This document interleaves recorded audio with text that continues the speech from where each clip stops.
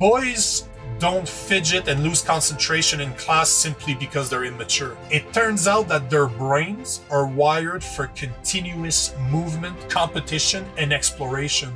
And this is thanks to the two chemicals in their brain called testosterone and serotonin. The point in the matter is we treat girls the same way as we do boys, and we expect our boys to be capable of learning in the same way as little girls, which is completely ludicrous. It does not work like that. There is a massive problem with obesity in the US. As per the CDC, 30.7% of American adults are overweight, while 41.9% are obese. That means that more than 72% of American adults do not take their health seriously.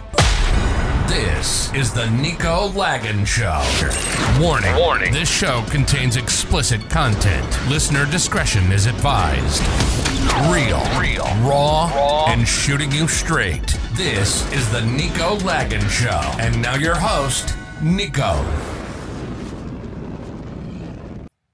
One of the biggest problems that our boys face today is how the education system is trying to treat them like little girls. We're expecting our boys to learn exactly like little girls do. And this is not working. Clearly, this is not working. So the question that I have for you is, our current education system expecting our boys to behave like little girls? Welcome to the Nico Lagan Show. I'm your host, Nico Lagan. And before I start, I want to say this. This one is going to be extremely personal for me. It is something that I do hold close to my heart. How we treat our boys is, you know what? Let's call it ludicrous. It is absolutely ludicrous the way we treat our boys and we expect them to behave. And the reason that it's so personal to me is that this is something that I went through. This is something that has affected me when I was younger. And I didn't really have anybody to teach me what the issue was. I thought for a very long time that I was the issue, that I was to blame for what happened to me in my younger times. And you know what?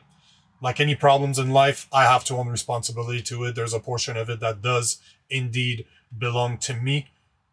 But that being said, there is supposed to be help out there. There is supposed to have systems out there that will help us be better. And what I mean by this is the education system. Like, if you look at the way, and it's been going on, this is not new. This is not something that started happening a few years ago.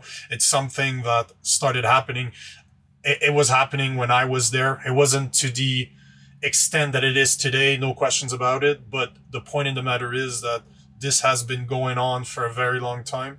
And the statistics are actually showing that it is problematic, that our boys right now are facing massive issues compared to women when it comes to the education system. So with further ado, let's jump into it. I'm just going to take a sip of tea here because my mouth is dry as hell already. Okay, so like I was saying, this is going to be extremely personal, and the reason being is that I want to share my story with you guys today. I want to go over what I've been through, and then I'm going to put it into context when it comes to what we're seeing with boys today, what we're seeing, what's going on. So I dropped out of school. I was 15 years old. I had just failed my third year of high school. So in Canada, if I compare it to the Americans to Canadian, it's like your third year of high school. I was 15 years old, 15 years old when I dropped out. And basically I had failed my year. I had failed my third year of high school, and it wasn't necessarily for a lack of grades. I've never been a struggling student, if you will. It was for a lack of participation. I was never there. I was always skipping school. So I didn't fail because I was below average. I failed because of attendance. I failed because I was not interested in what the school had to offer. And the main reason is that I've never learned into a school setting. Like, for me to sit there and simply listen to somebody speak for hours a day does not work for me. I've always had a lot of problems just standing still, just sitting still and doing nothing except for listening. This is torture to me. At least it was extremely torturous to me back in the days before I understood what I understand today. But the point is that at 15, I could not stand still. I had no intentions, or I had no interest to stay in the school the way it was taught. I did not fit in that box that is the education system, at least back then. And from what I can see, it's even worse today. But I did not fit in that box. I did not fit in that mold. I did not learn that way. Although I was an above average student. Like, let's call a spade a spade. I've always been smarter than the average person. But back then, because I did not operate in that system made me feel stupid. When I dropped out of school to pursue what I believe to be better interest, as in smoking weed, writing rap songs, hanging out with my boys, and selling drugs, I thought this made more sense to me. This had more to teach me than the school system did. Now, you know, when you're forced to sit in a situation where you're not able to focus, when you're not able to just sit still and focus your mind, and that system is making you feel stupid, it is like mental torture. And I couldn't take it anymore. 15 years old, couldn't take it anymore. Instead of repeating repeating a year school, I'm like, fuck this shit. I'm out. I'm done. I'm just gonna do my own thing. Now, the school could have tried to keep me there. It was my decision. No questions about it. It is a decision that I took. It was my responsibility. My mother didn't get involved at all. She let me choose. Now, that's a different topic, but the point of the matter is, it was my decision and I chose to do this. But the school didn't give a fuck about me either. At the same time, as much as it was my decision, the school did not give a fuck about me, which made it extremely easy for me to just decide and say, fuck it, I'm out, I'm leaving. And after spending 6 years, 7 years, so let's call it multiple years on the street, doing very stupid shit that could have ended in me in jail, could have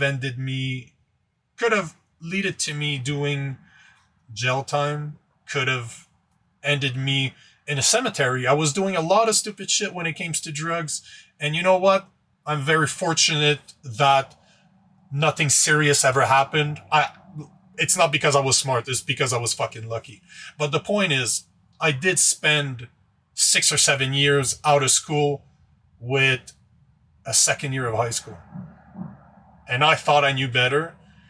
And eventually, I did go back to school. After 6 or 7 years, I kind of carried my shit together and realized that, you know, you're not going to get anywhere with no education. You're not going to get anywhere surrounded by people that are always on drugs. I was not going anywhere, and I fucking knew it.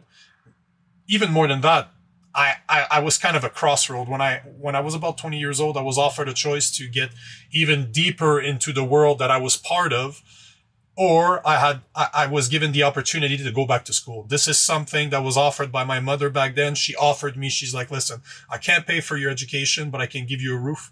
If you want to come back home, I will give you what I can in order for you to go back to school. And this is exactly what I did. So without studying, without nothing, I literally passed my high school equivalency. Then I headed to college, where I spent 1.5 years in a technical college as a computer technician.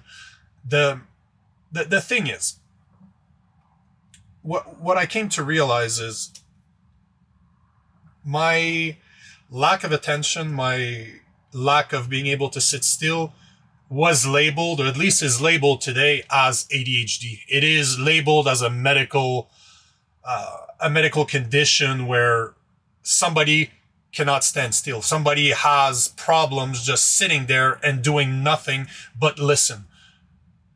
Yet, 20 years ago, 21 years ago, I wasn't aware of this. I wasn't aware that this is what was going on in my head. I was never diagnosed with this stuff. And you'll see what I think about this, but this is not something that I was aware of. But one thing that I did realize is, yes, I couldn't focus. Yes, it was very hard for me to keep focused on one single thing, because my mind is always, and even to this day, my mind is always going in a million different fucking direction. It's always going in different direction. It never stops. I'm an extremely inventive person, creative person, but it is extremely hard for me to focus on something and stay focused on it. But when I was back in college, I started competing at basketball again because, I've always been into sports my whole life. I will thank my mother for this. When I was younger, my mother actually put me into sports.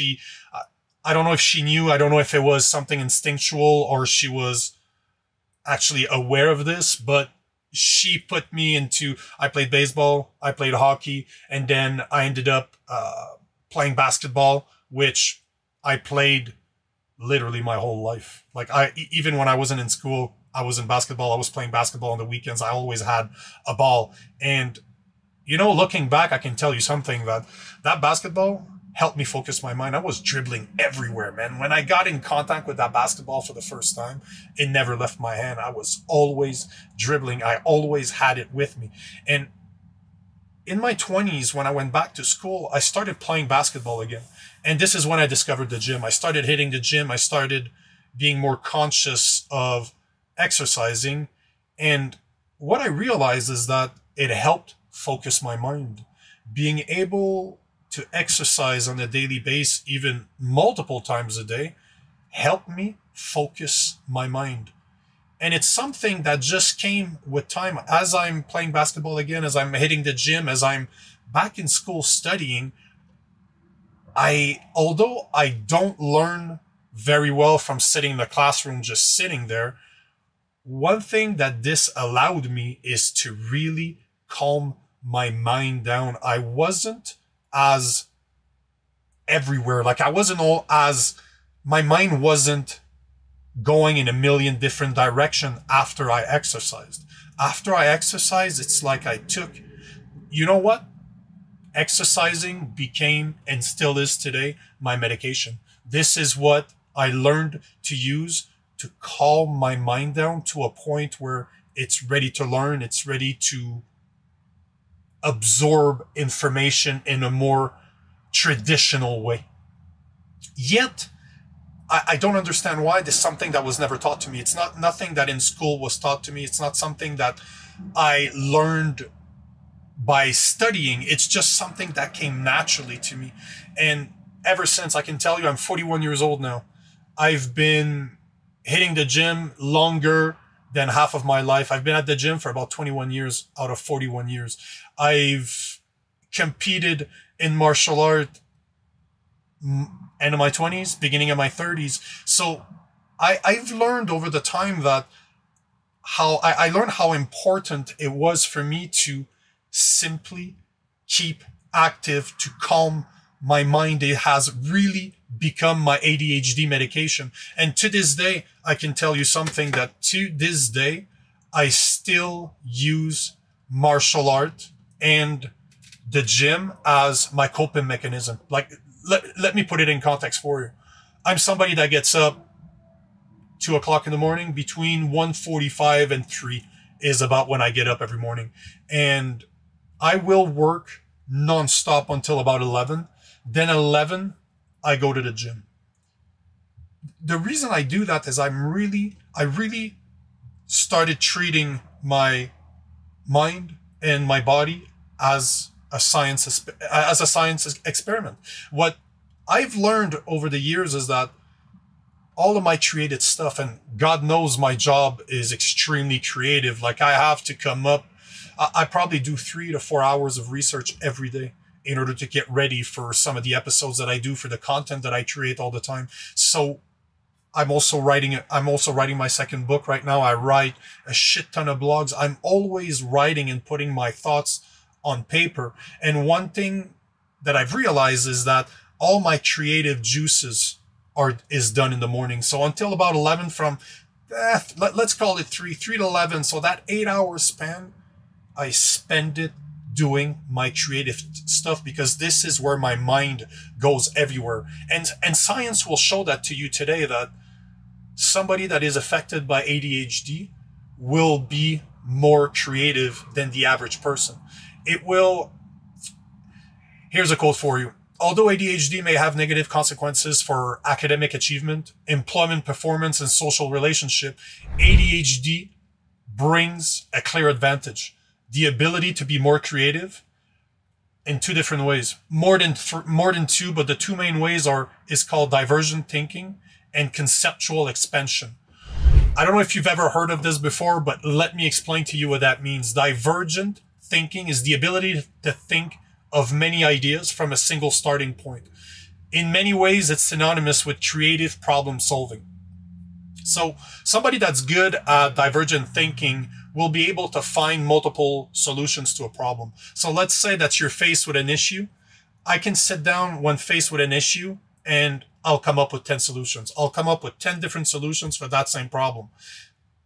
This is what divergent thinking is. And the second thing that's extraordinary with ADHD is what we call conceptual expansion.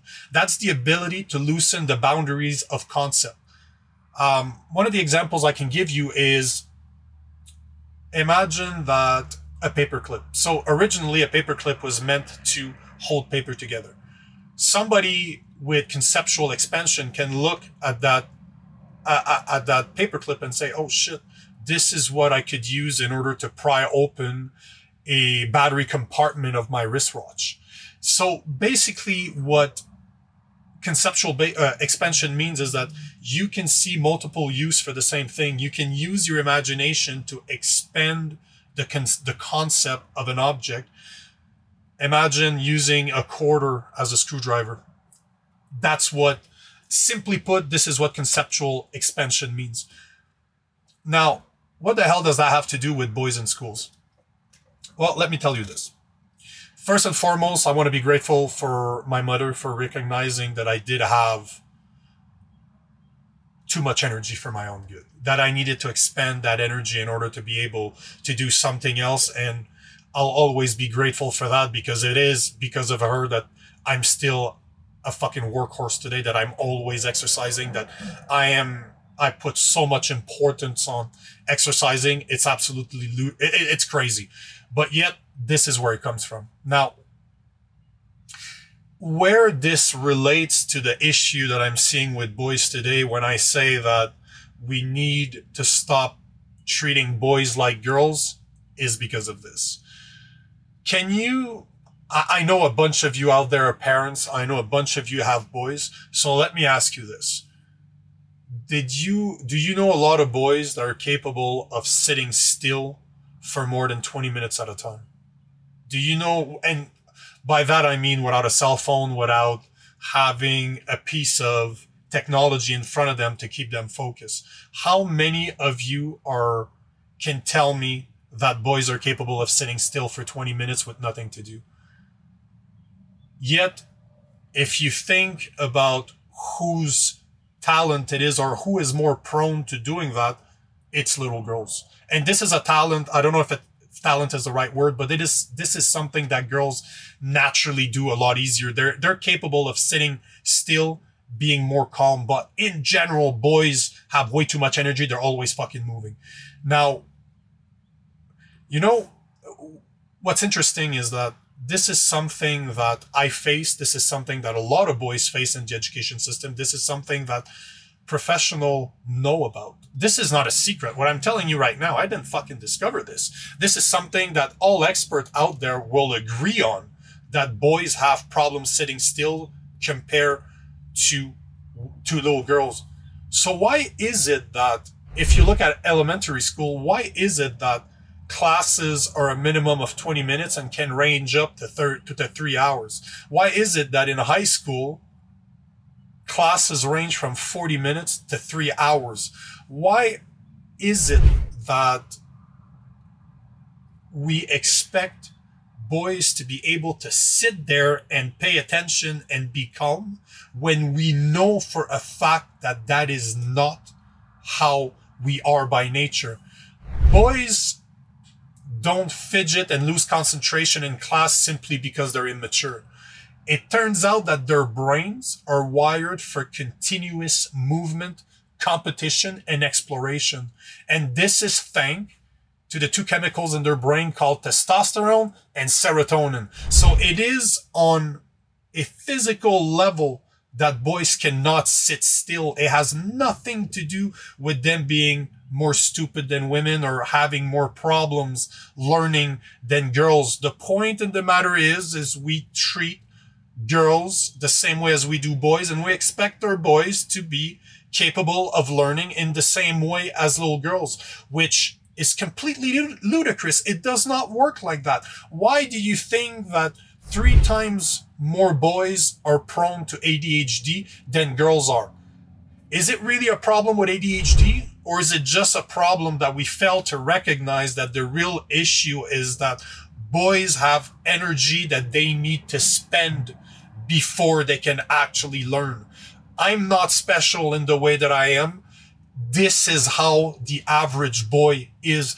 And I guarantee you something, that this could change the whole education system. Admitting that boys and girls do not work the same needs to happen. It needs to change for the sake of our boys. And the solution is not that complicated. This is the worst part of all of this, is that there is a win-win solution to this that is extremely fucking simple, that even used to exist. We just chose to remove it for reasons that are beyond my comprehension. And if any of you are capable of telling me why we did this, I would fucking welcome the information, because I don't understand why we did. But the point in the matter is that there is a solution. Because let me just, let me say this. I've been saying ADHD a lot. Let's agree on something. Let's agree. I tend to assume that everybody knows what it is, but let's take a second for me to explain it. ADHD stands for Attention Deficit Hyperactivity Disorder. As per the Mayo Clinic, here are some of the main symptoms of ADHD. Having problems focusing, easily distracted, always fidgeting, on the go, in constant motion, talks too much, having problems playing or doing an activity quietly. So basically, boys have too much energy. This is what it means. And ask any teachers out there, ask any parents. They will tell you that the teachers will always complain about boys, about them not being able to sit still. So is it really a problem with ADHD like I've always thought that it is, or that doctors think that it is? Or is it just the fact that girls and boys are just simply wired differently? Is it just the fact that boys and girls are wired differently, that we need to teach them in a different manner?